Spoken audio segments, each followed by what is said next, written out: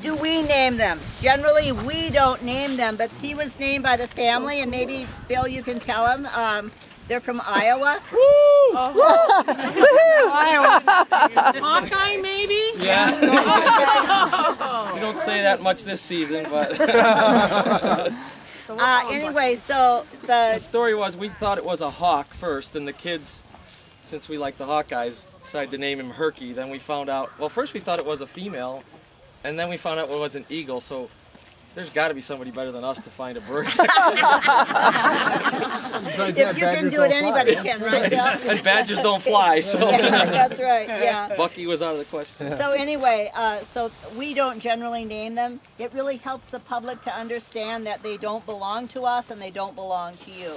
But generally, but a situation like this, this bird would have never been able to come into captivity without the help of this really wonderful family, and they've stayed in touch, which is really great.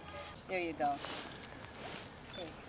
We're going to do a count. 1, 2, 3. Cool. Take care, buddy. Bye, Herky. Woo! Oh, wow. Oh, wow.